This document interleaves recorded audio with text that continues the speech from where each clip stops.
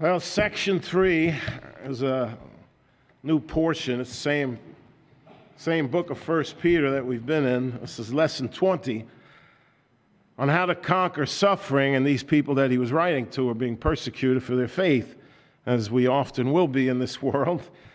But he says the answer is to live for righteousness, not for evil. This portion, chapter 3, verse 13 through 17, is to stand up for Christ. And yes, suffer occasionally for righteousness' sake, for doing good. It's a new section dealing with these persecuted believers and anyone who's undergoing persecution even today.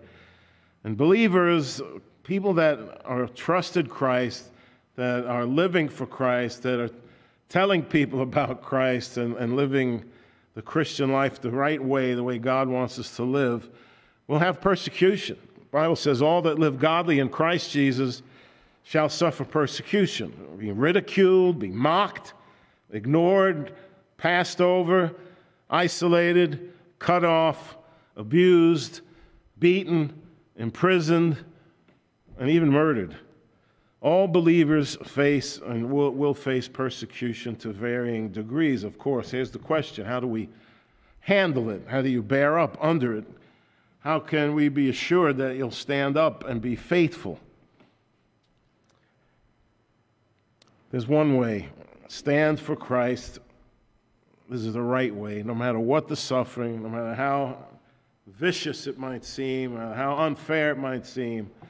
No, what was unfair was that Christ went to the cross, amen. He that was sinless became sin for us.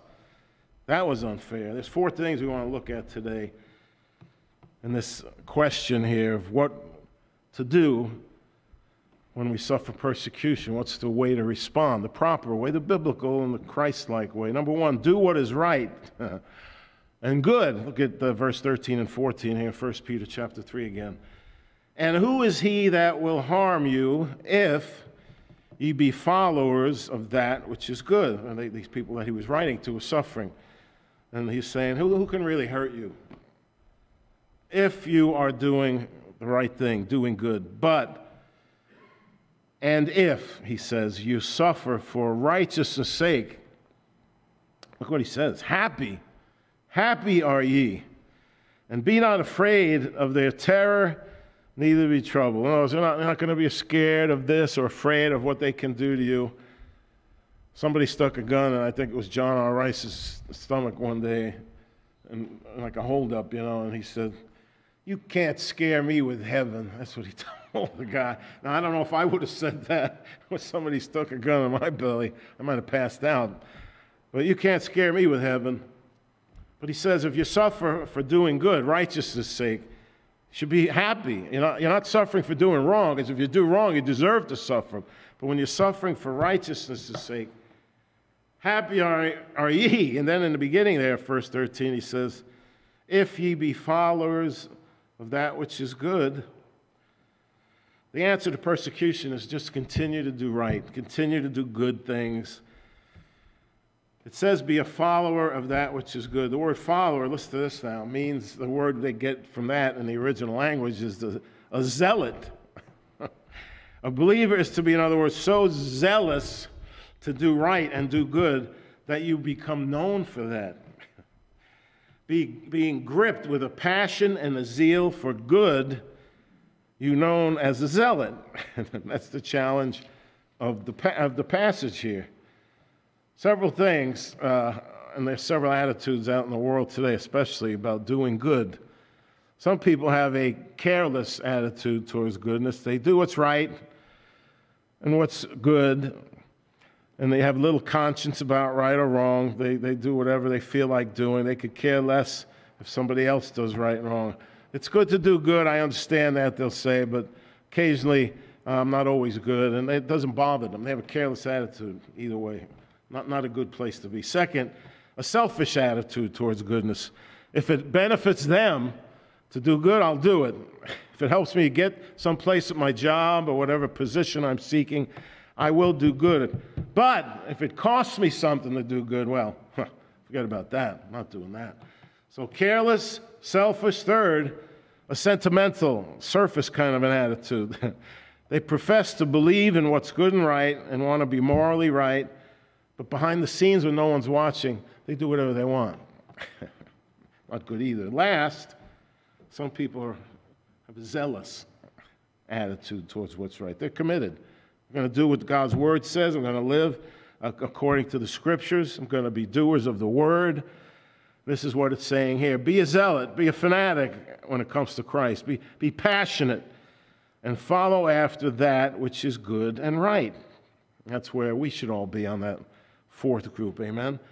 The believer who does good, he's saying here in verse 13, will less likely. Now, I know we're in the last days when people feel like those that are doing good, it's like we're the problem in this world and they want to get rid of us.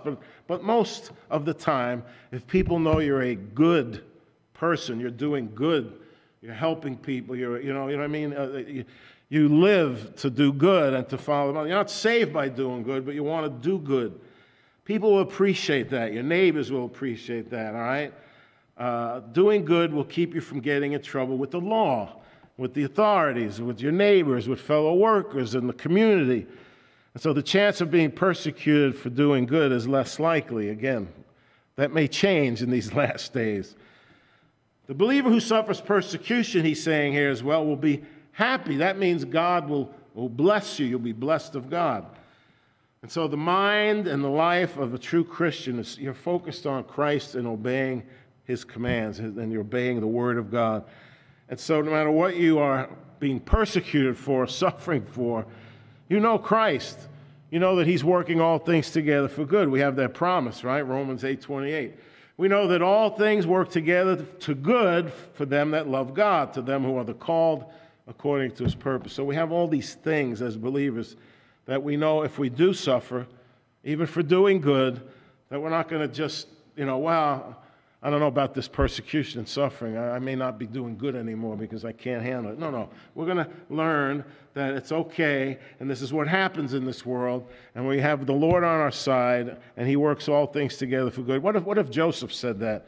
Well, look, my brothers wanted to kill me. Now I'm a prisoner here. The wife of Potiphar is accusing me of being after her. It's not true. He's thrown into prison. He could have said, forget it. It's not worth it. No. That was all part of God's plan to save the nation of Israel, as you remember at the end. So you never know through persecution what God can use that for. So we're going to say God's going to work it together for good. The person that is persecuted for doing good also knows God will provide everything we need in life. Matthew 6:33 says, seek ye first the kingdom of God. A lot of times we leave out the next three words, and his righteousness. We're seeking first the kingdom of God and his righteousness. In other words, holy living. And then he says, all these things will be added unto you. Because remember, they were complaining about the material things of the world. He says, no, seek ye first the kingdom of God and his righteousness. All these things, in other words, that are really in the scheme of eternity, not important, they'll be taken care of. You'll be taken care of. A person that's persecuted for doing good knows the Lord will use your suffering as a testimony for Christ and even touch, we hope, the hearts of the persecutor, the one that's persecuting you. God can use, imagine, his persecution of you and you handling it the right way to soften his heart.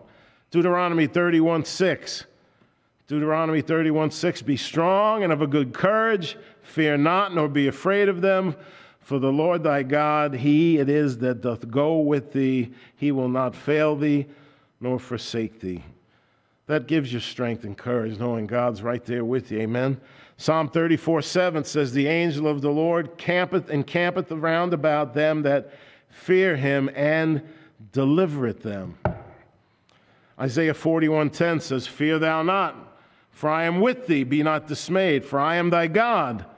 I will strengthen thee, yea, I will help thee, yea, I will uphold thee with the right hand of my righteousness. So God will use suffering, and most of these verses, the three I just read, his presence. He's with us. How can we fear? Knowing we have God on our side. If God be with us, who can be against us? You know the answer to that. Number two, what else to do? Set your heart on Christ. Set your heart on Christ and the great hope he gives. Look at verse 15. But sanctify the Lord God in your hearts, and be ready always to give an answer to every man that asketh you a reason of the hope that is in you. How to do that? With meekness and fear. The second answer to persecution: set your heart upon Christ and the great hope he gives to believers. We trust Christ, we're saved, we're born again, we're sanctified, set apart to serve the Lord. If Christ is in your heart, and if you're saved, he is, and his Holy Spirit lives in your body temple, he strengthens you. He arouses in your inner man in the spiritual life. When you're saved, you have a new nature. We have that spiritual nature, not the fleshly nature, but this new nature. And you want to please the Lord. And when persecution comes, we can stand strong, knowing, again, as we said in the first, number one here, he's with us. He's there with us. Who should we fear? No one. Again, we fear God and God alone. The fear of God relieves all lesser fears. And the true believer should and does, and hopefully does, please Christ. We wouldn't think of buckling under pressure or persecution and denying him. How many are early believers in the early New Testament church were martyred, even in our country, even in the new land, as people came to seek religious freedom from persecution in Europe and other parts of the world, came to America originally for religious freedom. One of the foundations of our Constitution and Bill of Rights was religious freedom, because the people that came initially to our country were suffering persecution at the hands of the Church of England and others.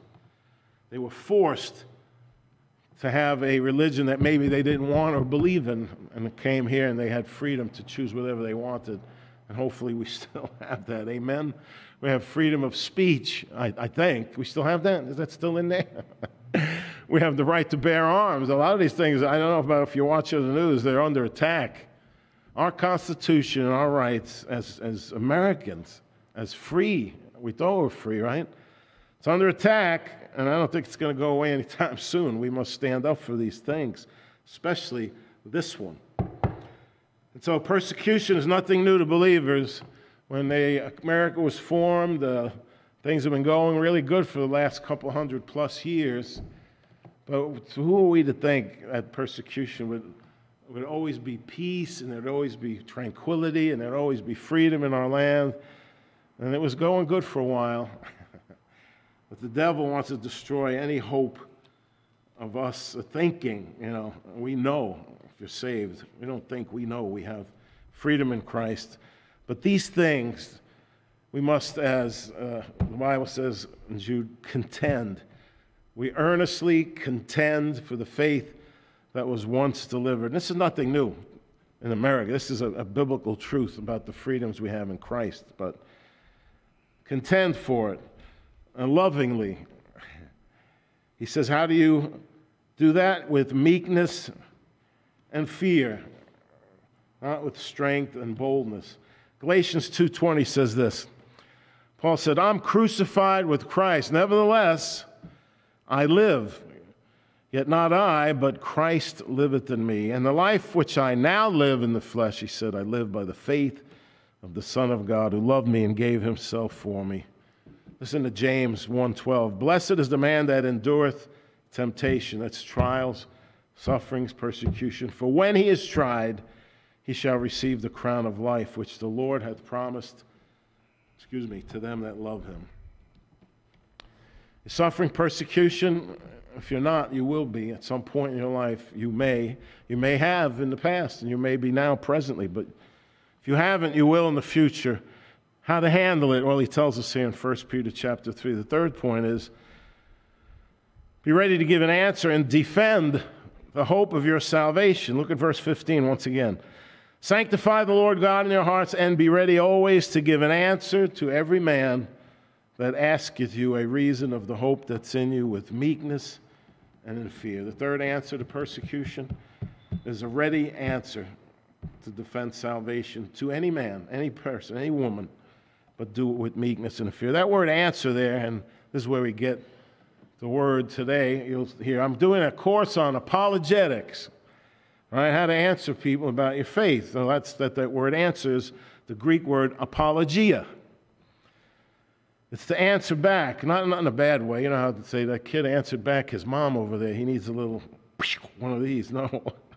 It means to answer respectfully and to give a defense of why you believe what you believe. So suppose you don't agree with someone on a certain thing. Whether the person's right and wrong or you're right or wrong, we have a right to our opinions, I think, don't we?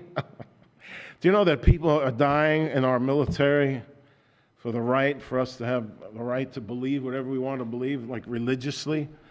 If there are people that want to start their own religion and start worshiping, they have the right to do anything they want. And people are fighting for that, is what I'm saying. Because we have rights, and we've wanted that as Americans to have the freedom to choose to do that, even if it's wrong. Even if it's wrong. And we know that there are a lot of that. Most are wrong, but that's what freedom does. You have the right to be right, you have the right to be wrong, but you have the right. But you have a right to give an answer to your faith, whether someone believes what you're believing in or not. And you have the ability, when you're being persecuted, to answer every man. Boy, you have a faith that I can't understand. Well, let me tell you about it. You're going to apologia. You're going to answer them. First, you're to answer every man who asks you about salvation. They shouldn't even have to ask you. We should be looking and seeking for people that want that. You know, everybody needs to be saved, but not everybody wants to be. We know when we talk to people about, well, I don't talk about two things, religion and politics, right? But you know they need to be saved. You don't want to see your mom and dad, your sisters, your brothers, your aunts, your uncles, your cousins, your nieces.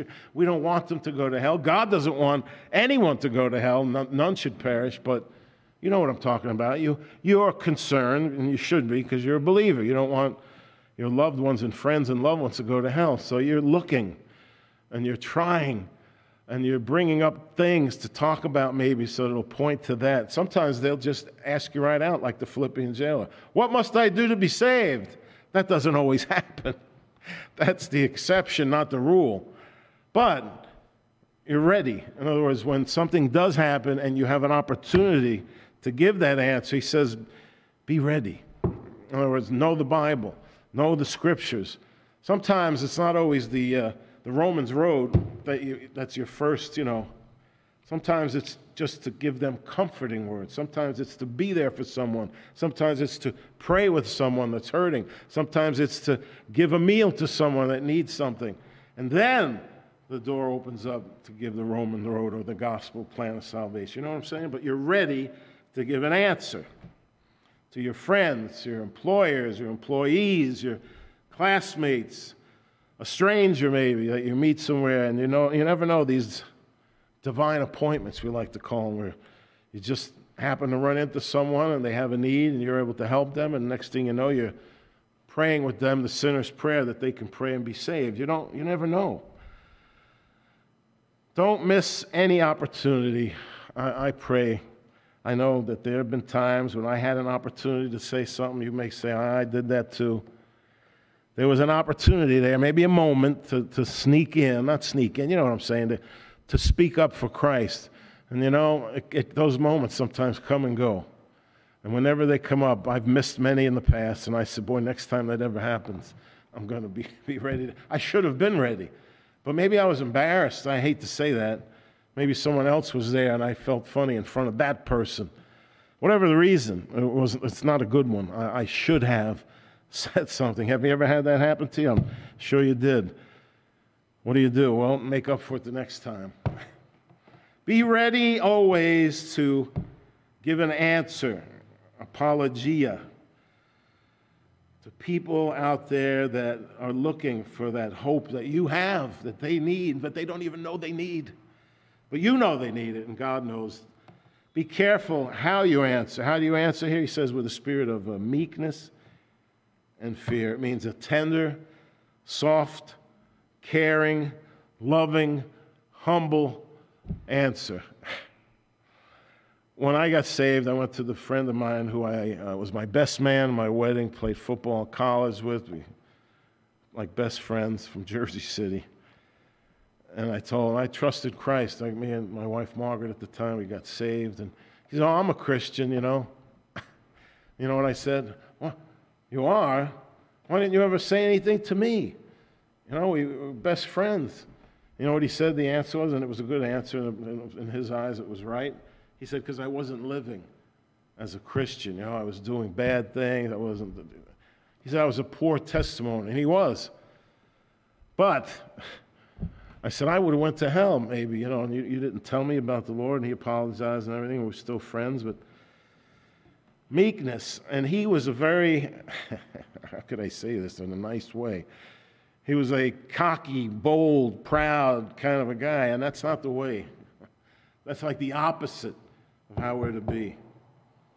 And so when you approach people, you're not approaching them as, "Hey, listen, I'm a Christian, I know it all." No, they're for sure never going to listen. Meekness, not weakness, all right? Meekness. Christ was strong, he was a man, but he was meek in the sense that he never forced himself on people or was in a way rude, you know, and overpowering. Meekness and fear of the Lord, amen, the fear of God. To hold God with such reverence and awe that you're in a constant state of prayer and readiness. In other words, you're ready to give an answer because you're depending on him. A lot of times, it wasn't me, I know, God will arrange, if you're ready, for people to meet up with you. Again, divine appointments, because he knows you're ready. God knows you're ready, and he'll send people your way that are ready to hear the gospel even. And that's really when it works out good, when he makes these matches for you to then present the gospel. A man who wrote a book on 1 Peter, his name is Alan Stibbs, and he said this about what we were just talking about. He said, "We have some practical guidance concerning a Christian witness here in these verses. It's wrong sometimes to always be preaching at people." Somebody said, "You don't hear anybody preaching about hell anymore." Well, it's hard to go out in the streets of the city and tell people. I have a friend of mine right now. He's in Nepal. Went to school in Crown College. And he lives there, and he preaches to the Hindus. And they stone him and spit at him, beat him up, all kinds of things. But he goes out there and just tells people, you know, "You're going to go to hell," you know, and preaches on top of a high place so that people are down, they can hear him in the crowd, and they don't like what he says. They attack him, the whole crowd, you know, and he's been left sometimes for dead, but he's not.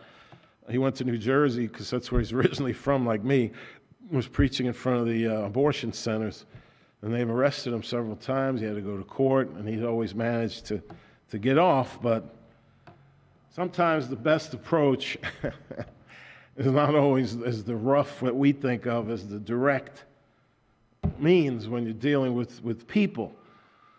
This writer, Alan Stibbs, says the Christian wife was encouraged by Peter to win her unbelieving husband without even speaking on the subject, right? He says to live your life, your conversation, remember the word conversation, that by her conversation, in other words, how she lives, she could win her husband. Well, of course, the husband would know something's different. But the whole situation is changed if a person asks. So you're giving an answer to those that have asked you of the hope within you. And if Christians are on the alert and your readiness is right, you can discern the question or some comment, and then when it's time to speak, one can do so only if one seeking is ready. We like to say that they are ripe for the picking, right?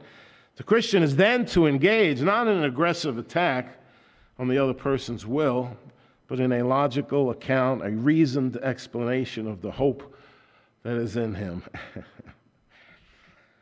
The last words of Christ on this earth are the Great Commission, and in Acts chapter 1, verse 8, it's given in Matthew, Mark, Luke, John, and Acts chapter 1, before he ascended, he said, "Ye shall receive power after the Holy Ghost has come upon you," and that happened on the day of Pentecost, the Jewish feast, right? He told them, and then he says, ye shall be witnesses unto me, both in Jerusalem, where they were, and that means right here, right in this area, Judea, the surrounding region, Samaria, and unto the uttermost part of the earth. That's the Great Commission. Go into all the world, preach the gospel to every creature. And then the last point here in this scripture here in 1 Peter 3 is keep a clear conscience. Have a good conscience. Look at verse 16 and 17. How to respond to suffering for righteousness, persecuted for doing good. Have a good conscience. That whereas they speak evil of you as of evildoers, that they may be ashamed, that falsely accuse your good conversation in Christ. And he finishes with this. For it's better if the will of God be so, that ye suffer for well-doing than for evil-doing. It's better to suffer for doing good, in other words, than for suffer for doing evil. It should never be said about a Christian. He suffered for doing evil. Well, he deserved it then. God's saying, no, it's God's will when you suffer for well-doing. The fourth and final answer here to persecution, how to respond, is keep a clear conscience. A good conscience, he says. And because of your good conversation or conduct, he says that they may be ashamed that falsely accuse your what? Your good conversation. Remember we said that word, conversation, your conduct, your behavior, your lifestyle. The only way a person can have a clear conscience is to have a good conduct.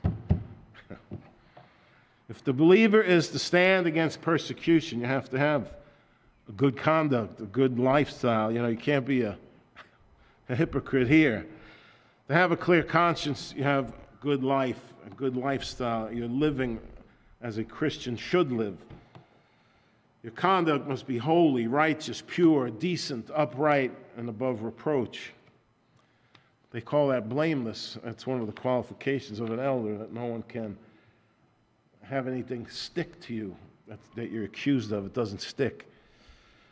Two things here and we'll be done. First, those who oppose and persecute you, he says here in these verses, they'll be put to shame. How?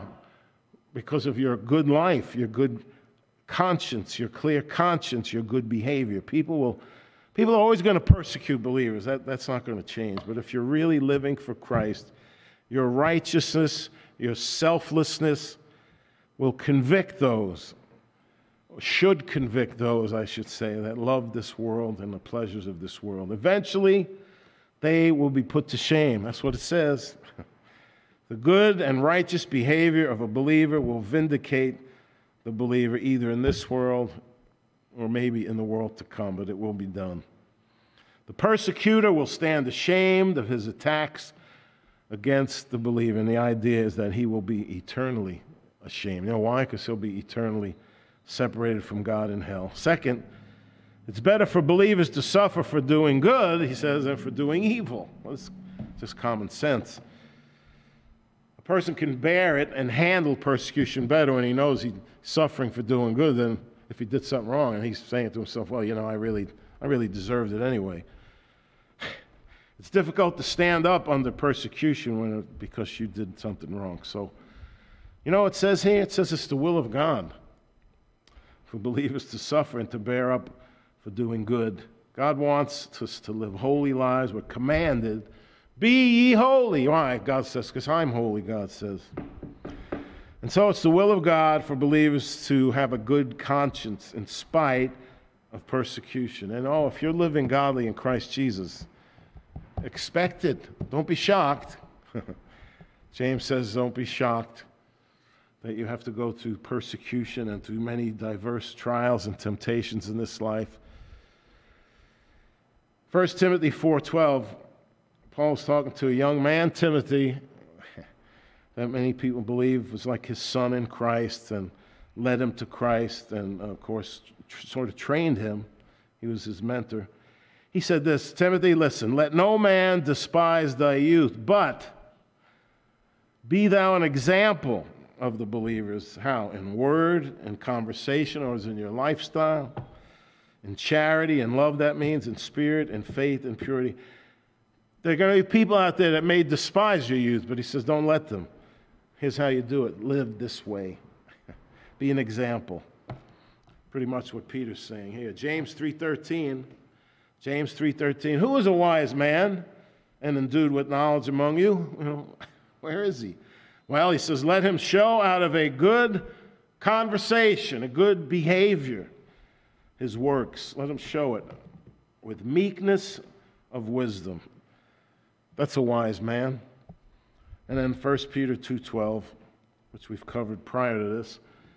1 Peter 2:12 says, having your conversation, your behavior, honest among the Gentiles, that whereas they speak against you as evildoers, they may by your good works, your good conversation, your honest behavior, which they shall behold, they'll see it, glorify God in the day of visitation.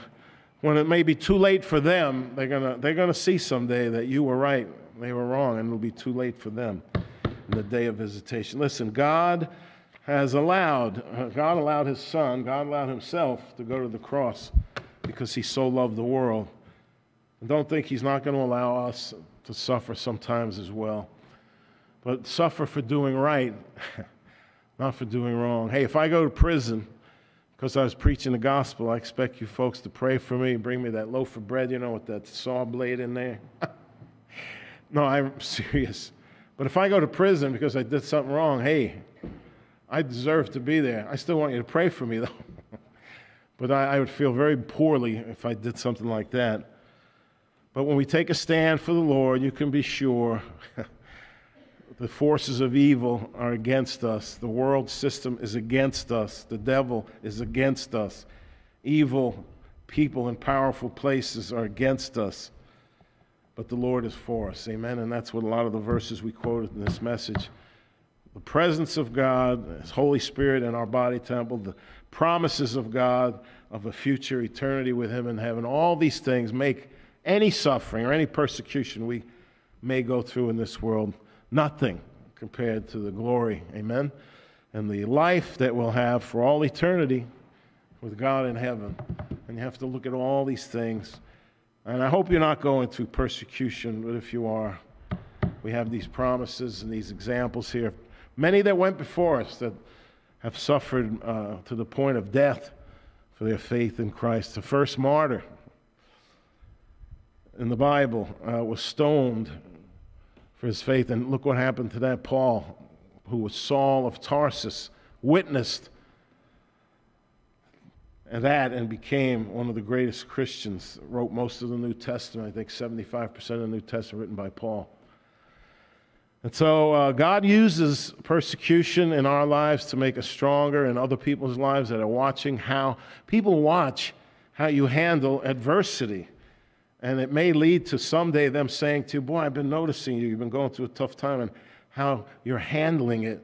And then it opens the door for you to witness to them. Amen? And I know it's happened to some of you already. And hopefully it happens more. That God uses that for His glory. Amen? That's what it's all about. Well, let's pray. And thank you for your prayers for me and for the others today.